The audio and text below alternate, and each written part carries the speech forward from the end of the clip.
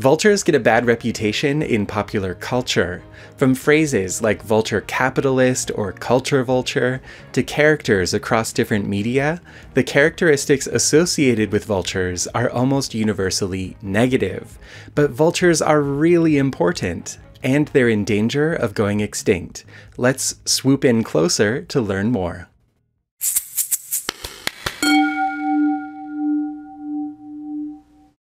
Vultures live across North and South America, Africa, Europe, and Asia.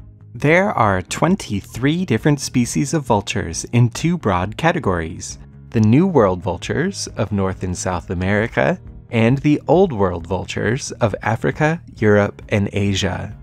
The two groups are not closely related, but they both have the same lifestyle: fly until they see a dead animal and eat it. Vultures are some of the most efficient scavengers in the world. By flying high, they can patrol huge amounts of land. A vulture can see a dead animal 3 feet long from 4 miles away. As they search, vultures also keep an eye on other vultures and follow them when they glide down for a meal. On the African and South Asian savannas, different vulture species specialize in different parts of a dead animal.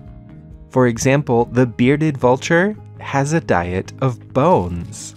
With their combined work, a dead animal is completely cleaned up within hours. In Africa, vultures remove up to 70% of all dead animals. The vulture's strong stomach acid kills diseases from the dead animal and prevents sickness from spreading. But vultures are facing two major crises at the same time. One crisis is happening in India, and the other is in Africa. The Indian Vulture Crisis started in the 1990s when farmers started using a medicine called diclofenac to treat free-roaming cattle. When the cattle eventually died of natural causes, vultures came to consume the bodies as usual.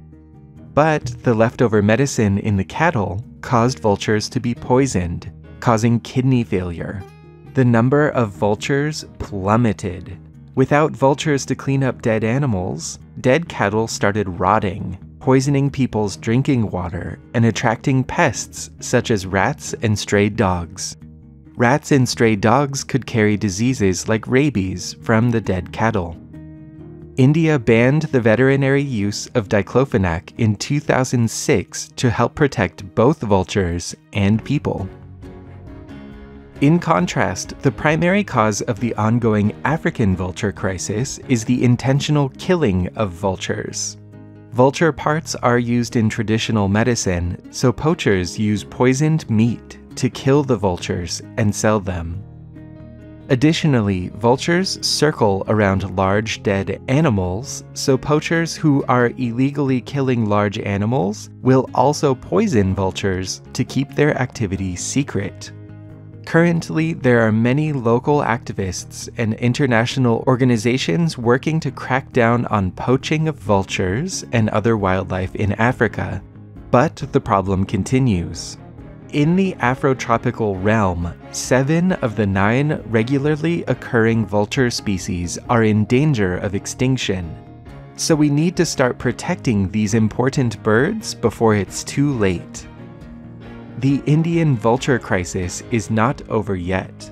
There are still some vulture-unfriendly medications used in cattle. The country is moving towards phasing them out, and the neighboring country of Bangladesh, which is also part of the crisis, has outright banned all veterinary drugs that may harm vultures. Africa faces different problems that need different solutions. It feels like big land animals get all the attention in Africa. Instead of just focusing on big land animals, safaris should increase awareness of Africa's vultures and the important roles they play. Better policing of poaching will help protect both large animals and vultures from poachers. As for what we can do for vultures in general, we need some positive vulture characters in our culture. Maybe we can lean into them caring about cleanliness, or them being really good at finding resources. Vultures are very helpful to the other species in their environment, so they need better representatives in culture and fewer negative stereotypes. If we use our creativity and do interesting things, we can help people protect vultures for the future. Let me know if there's anybody working on interesting, positive vulture characters.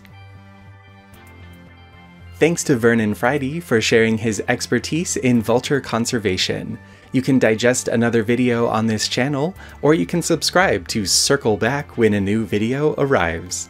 Thanks for stopping by this week to learn what makes life awesome.